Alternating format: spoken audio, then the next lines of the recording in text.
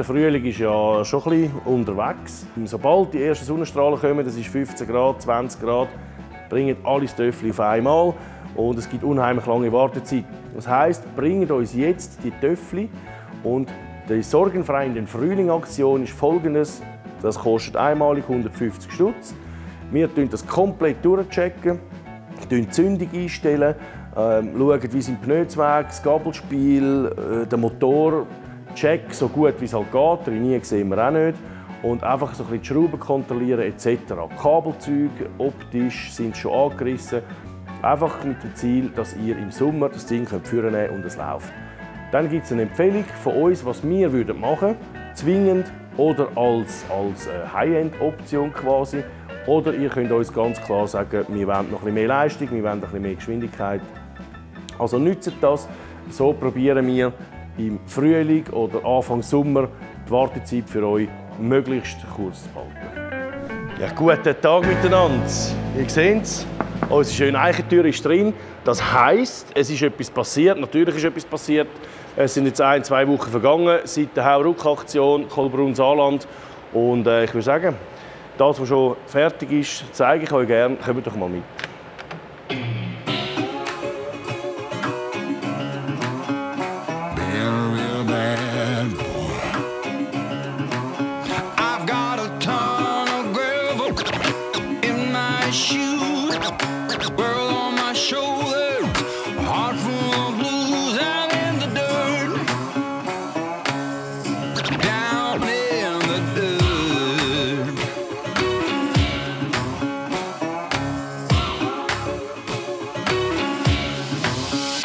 Wir haben natürlich schwer Prioritäten setzen und das war ganz klar. Wir müssen wieder für euch schrauben.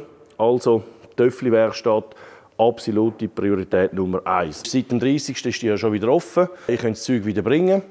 Und es sind die gleichen Öffnungszeiten wie bis anhin, Dienstag bis Freitag, 1 bis 5. Und ich würde mal sagen, ich zeige euch mal schnell ein bisschen, wie das der Plan war, was wir hier umgesetzt haben, weil wir haben ja einiges mehr Platz. Da haben wir 2 Arbeitsplätze, der Kriegel und der Marco. Da ist so ein bisschen die Insel mit dem allgemeinen Zeug. Also das heisst, wir haben hier Benzin, wir haben Luft, eine Heizplatte zum Lager einpressen. Da ist auch alles schon eingeräumt mit halt den Sachen, die man braucht für die Presse. Dann brühe ich ein bisschen an, weil das war ja vor meiner Werkbank mit 2 so richtig geilen, fetten Grässeln. Also da kannst du einfach würgen und murksen wie die Sau. Das ist richtig gut und die sind auch sehr viel benutzt worden. Ihr seht jetzt, ein Grässel, der fehlt. Wir sagen immer, beim Kriegel ist es ein schwarzes Loch. Wenn du irgendetwas suchst an Spezialwerkzeug oder irgendetwas, dann ist es zu... Nein, ich sage jetzt nichts. Es ist einfach viel beim Kriegel. Und schaut mal, wo der Grässel angekommen ist. Beim Kriegel an der Werkbank. Ich habe das irgendwie gar nicht mitgeschnitten. Ich bin irgendwie mal weg. Ich weiss gar nicht, wie das gelaufen ist. Nachher bin ich am Sonntag, laufe ich da durch, denke, ja, mal schauen, was das Zeug ist. Laufe da vorbei, sehe den so im Augenwinkel, denke, Grässel. Kriegel? Natürlich. Also, es ist einfach wirklich so. Klar, er ist natürlich auch ein bisschen der Spengler bei uns. Ist natürlich ein Quatsch mit so einem kleinen Schraubstückchen. Aber es war einfach wieder typisch gewesen. Und natürlich als allererstes, als er wieder gekommen ist, hat er natürlich darauf anzünden. Aber wir zünden uns ja gerne an da rein. Also, ihr seht, es sind wirklich wunderschöne Arbeitsplätze. Alles an dieser Wand ist Töffli. Also, Kundenprojekt. Hängt da oben zum Beispiel Rädchen, braucht unheimlich viel Platz immer. Das ist jetzt alles offen direkt eigentlich von diesen 2 Arbeitsplätzen. Zugänglich, wir haben hier die ganzen Kleinteile, das heisst das Zeug, das wir viel brauchen, gerade so Sachs, Puch, Schau, haben wir zum Beispiel Kurvenlager, Dichtungen, all das ganze Gedöns, ein Stück weit etwas Auspuff, natürlich Pneu, das haben wir hier an Lager. Oder auch Felgering, weil der Marco ist ja unser neuer Speichergott. Was noch dazu kommt, ist auch der Platz von der Bühne. 1,5 Meter weg von der Schränke. Fängt am Kriegel seinen Arbeitsplatz an. Ganz einfach, wenn du da aufmachst und etwas rausnimmst. Und er ist per Zufall gerade da hinten am Arbeiten. Das soll einfach so sein. Also wir haben eigentlich jeweils 90 cm Arbeitsplatz. Dann kommen 80 cm Bühne. Dann haben wir wieder 90 cm Arbeitsplatz auf dieser Seite. Und dann kommen 80 cm Töffli-Parkplatz. Wie jetzt hier eins steht. Also das ist gedacht für 2 Töffli hintereinander. Das war immer ein bisschen das Problem, wo stellst du das Zeug an. Und darum hat eigentlich genau das Arbeitsplatz mit der Bühne, Parkplatz für die Töffli. Und dann fängt der nächste Jahr wieder die 90 Santi, 80, 90 und dann sein Parkplatz für die 2 Töffli. Alles, was Mofa ist bereits wieder absolut am Arbeiten. Also die haben schon wieder Töffli rausgelassen.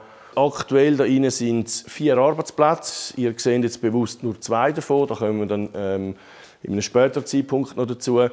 4 Arbeitsplätze da rein. Mein Arbeitsplatz ist draußen. Können wir dann auch noch schnell durchlaufen. Mit der Filmwerkstatt natürlich. Und dann haben wir noch eine Reserve. Also ich würde mal sagen, wir gehen mal führen. Also da ist es ready. Da vorne geht das Chaos los. Ja, wie gesagt, da vorne, der Museumsbereich, da ist jetzt halt einfach immer noch ein bisschen Chaos. Es ist einfach, wie es ist. Also, es sind ja eben, ich kann es nur nicht genug erwähnen, es sind so viele Bereiche, die hier vereint werden. Also in dieser Ecke hinten, da kommen dann noch 2, 3 Autos. Dann da, das ist eigentlich der Eventbereich. Da hinten wollte ich jetzt anfangen, ein Bar zu bauen, ist aber leider noch nicht so weit gekommen. Der Ecke ist Bar, das ist unser geiles Dönerhäuschen, also das ist unser Empfangshäuschen. Dann weiter, da, das gibt eine Filmecke. Ja, sieht man noch nicht so. Noch nicht so gut.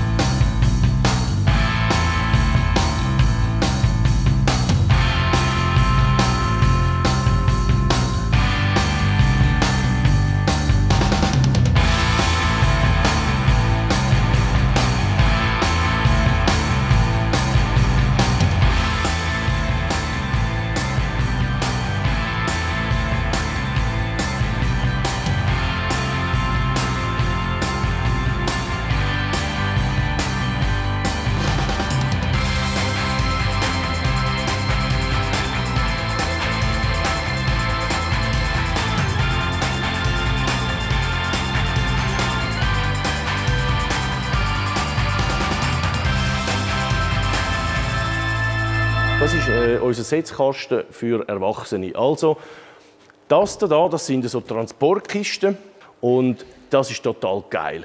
All unsere Filmprojekte, die wir für uns persönlich gemacht haben oder für uns für die Bude, kommen in diese Setzkästen rein. Das heisst, ein Nickel-Goldbober, ein Buba, all das Zeug. Oder die Bierkanone steht zum Beispiel auch schon dort oben. Das Zeug war einfach vorher immer im Keller unten und mega schade, das hat man nicht gesehen. Und jetzt ist dann so ein bisschen das Nächste, jetzt ist grob einmal ein bisschen die grossen Sachen machen, weil dann kommt der nächste Schritt an Licht. Licht ist extrem wichtig. Wir haben jetzt einfach mal die Grundhallenbeleuchtung, ist okay, aber natürlich gerade zum Filmen und so kommen noch mehr Sachen, oder? Also da werden wir noch mehr aufhängen und vor allem auch für die Events und so, da brauchst du ein bisschen geile Abendstimmung, oder? Das ist natürlich mega hell, oder? Also wenn du willst, dass die Leute heimgehen, dann schaltest du einfach die Hallenbeleuchtung ein und dann ist leer, oder? Da oben gibt es dann die Tabla ran, wo man dann die ganzen Töffel anstellt. Und solange das Zeug halt noch nicht fertig ist, kann man es halt auch noch nicht versorgen. Das Dönerhäuschen, das ist natürlich auch etwas Lustiges. Das haben wir jetzt gebaut am vergangenen Samstag.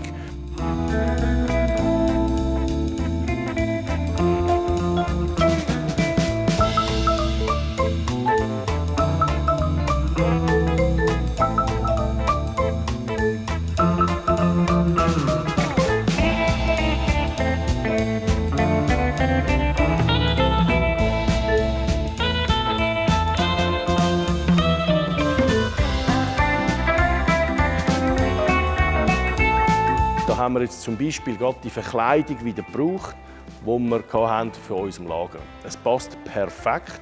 Da hinten haben wir auch die Wand gemacht. Da ist das WC-Häuschen. Ich finde unheimlich schöne Türen. Haben sie hier gemacht. Schinder Scheibling, das ist wirklich geil, also sehr, sehr hochwertig. Und vor allem, wir haben viel Holzflächen, um irgendwelches Zeug anzuhängen. Da hinten hat es eine Dusche. Da fehlt jetzt noch das Lavabo, ist aber nicht so wild. Also ich finde es wirklich sehr, sehr schön. Da hinten sind wir noch nicht. Schweissecke ist mehr oder weniger ready. Also all die Maschinen, die sind parat, also die laufen alle wieder. Ihr seht es natürlich da, Kabel und so, ist natürlich ein ziemliches Chaos noch. Aber es ist halt einfach mal wichtig, dass sie positioniert sind, am Platz sind und das läuft. Schleifen, schweissen, also alles, was Funken macht und so weiter, ist da rein. Da kommt dann noch ein Schweißvorhang her. Alles, was da rein ist, haben wir mit Thermozell verkleidet. Einfach zum sicher gehen. Die Tankversiegeln kommen da. Also nicht am Fenster, wie wir es am Anfang mal versprochen haben. Aber es hat sich jetzt halt einfach wie so ergeben. Weil, ihr müsst euch vorstellen, da ist halt immer das Ding, das dreht. Wenn so ein Maxi-S-Rahmen aufgespannt ist, ist das einfach gefährlich, wenn das mitten im Raum ist oder an einem Ort, wo viele Leute arbeiten. Darum haben wir den halt wieder in die Ecke hinter da. Aber es ist, wie der Kriegel sagt, es ist eine schöne Ecke, also es ist nicht so tragisch wie vorher. Und da haben wir gerade unsere Sagi da hinten. Das einfach mal sauber mit dem Rechen, weil vorher wir haben einfach das Gestell gehabt und dann haben wir dort hast du Zeug rausbiegen, weil es natürlich das, was du brauchst, das ist zu unten gelegen, einfach nervig ohne Ende. Und da mit dem Kleinteil, mit dem Abschnitt und da die 3 Meter Sachen, die man stellen können. Wunderbar. Die Drehbank natürlich auch schon gestellt, den brauchen wir sehr häufig. Es sieht noch ein bisschen puffig aus, aber da haben wir bewusst Platz gelassen, weil es gibt eine Erweiterung von unserem Maschinenpark, eine schöne NC-Fräse und eine Hornmaschine. Und das passiert dann hier in dieser Ecke hinein. Hier im Schweißecke haben wir noch den Drucklufttank, weil vorher haben wir natürlich die Luft vom Nachbarn gehabt, sehr, sehr feudal. Er hat einen Doppelkompressor gehabt, den wir einfach anhängen können und unsere Leitungen ziehen. Das war da natürlich alles nicht mehr gewesen. Das heisst, Luft müssen wir haben. Gut, wir haben hier in der Ecke den Tank da und den Wasserabscheider. Da machen wir dann auch noch ein Wändchen wegen dem Schleifstaub und alles. Machen wir da dann auch noch so eine Kamera. Der Kompressor ist auf der anderen Seite, im schönsten Ecke, neben der Heizung. Die möchte ich euch auch schnell zeigen. Die ist schon noch. Gesundheit. Da hinten ist unser Kompressor, ein Schraubenkompressor. Der ist relativ leislich und hat eine hohe Leistung. Und das ist halt eine schmuddelige Ecke. Es gibt überall eine schmuddelige Ecke, braucht es auch. Da tun wir natürlich ein bisschen tarnen. Das ist die Heizung. Die ist jetzt nicht wahnsinnig. Der Oberburner, also die haut mich nicht aus den Socken. Die Heizung, weil es ist eine riesige Fläche und das ist einfach nur unser Heizturm, den wir hier haben. Aber da es ja das allereinzige Manko ist an diesem Ort, ist es voll okay.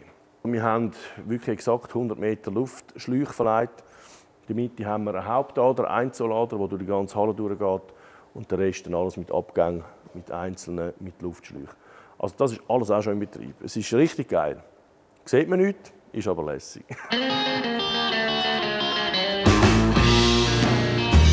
Also das ist jetzt noch relativ dunkel, aber der ist schon viel weiter, als ich gemeint habe, um die jetzige Zeit. Der Vater und der Cyril haben da alles gegeben. Die haben schon sehr viel von den Projektoren, von diesen Bildwerfern gezügelt und da bereits wieder aufbauen. Da kommt ein Barbier, ein Coiffeurssalon aus den 20er Jahren, kommt an diese Wand an. Und hinten dran haben wir unsere Küche für uns. Für zum Mittag machen etc. Also eine kleine Geschichte. Also wir haben hier oben auch das Gleiche, das Wandproblem. Zu wenig Wände. Da ist es! Das habe ich, ja, perfekt. So geil. Das ist vom Stablarhalterli. So geil. Das hier, das ist nachher eigentlich leer, weil da ist für unsere Events kommen da alte Festbänke hier. Als optische Trennwand haben wir da einfach die Apothekerschränke und oben drauf gibt es wahrscheinlich da oben dann die Tandemsammlung. Kommt da oben drauf, das ist alles noch ein bisschen unklar, aber die müssen ja auch irgendwo her und da wäre es gerade schön an einem Ort. Im hinteren Bereich sind Büros, wo wir arbeiten und da gehen wir jetzt gerade hin. Also. Da sitze ich. Genau. Ich möchte noch mal darauf zurückkommen. Da hat jemand kommentiert, ob ich einen eigenen Raum bekomme, ausgekleidet mit Leopardenfell. Da würde ich gerne kurz darauf zurückkommen. Ist das in Arbeit? Das Leopardenfell gibt es nicht, aber Pflanzen und einen pornoroten Vorhang. Da ist unser Besprechungstisch. Da haben wir halt gleich noch ein bisschen Lager machen. Motoren, wir haben sich voll Motoren. Wenn wir Grundlage brauchen irgendwie und der Kunde hat nichts, dann können wir da oben einen holen. Halt sehr begrenzt, aber etwas Nötigstes haben wir da. Da Filmecken. Da seht ihr mal, was da alles für Material hat.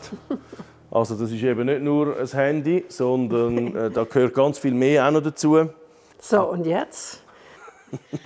Ja, das sind unsere Schlafboxen. Die sind hauptsächlich für uns gedacht, oder wenn Tutta mal in der Schweiz ist, dass sie da reinpennen kann, oder wenn wir am Abend mal eins zu viel saufen, dann können wir einfach hier liegen und müssen nicht mehr heim oder mit dem Taxi oder jemand muss dich holen, sondern dann liegst du einfach hier und dann hast du eine Dusche, alles ist da. Also das finde ich recht geil, es hat 4 Stück von denen und das gibt dann so Mottoboxen, die dann natürlich noch ein bisschen geschmückt werden, da mit dem Vorhängli. Völlig geil. Ganz einfach, ein Rost unten, eine Matratze drauf, gibt das Motto Moulin Rouge. Oder? Also dort kommt dann ein Vorhängli an und dann wahrscheinlich gibt es oben drauf dann beim Moulin Rouge noch ein grünes und ein rotes Lämpchen mit dem Vorhängli, mit dem Magnetschalter. Wenn es zu ist, dann ist es rot und wenn es offen ist, ist es grün. Einfach so absoluter Quatsch, der aber hure lustig ist. Oder auch da der Töffli-Himmel. Wir hängen jetzt einfach all die Scheunenfunde, all das Zeug. Wir haben keinen Platz. In der Höhe haben wir aber und wir haben zum Glück all die Träger. Und jetzt haben wir einfach Fleischerhöcker gekauft und jetzt hängen wir einfach alles an die Decke. Also ihr habt jetzt mal einen groben Eindruck. Es ist ja auch schon sehr viel getan und deshalb ist jetzt Umzug 4. Diese Folge ist jetzt vorab mal die letzte, weil irgendwann wird es dann auch wieder langweilig. Und wir machen jetzt einfach mal weiter. Und die komplette Halle, die komplett fertige Halle, die werdet ihr bis zu der Eröffnung nie als Video sehen, sondern da müsst ihr natürlich schon live schauen. Alles klar, ich würde sagen, wir haben noch viel zu tun. Vielen Dank fürs Zuschauen. Schreibt doch einmal so ein bisschen euren Eindruck, wie wir da unterwegs sind. Gefällt euch das? Und dann wünsche ich euch einen schönen Tag. Bis bald. Tschüss.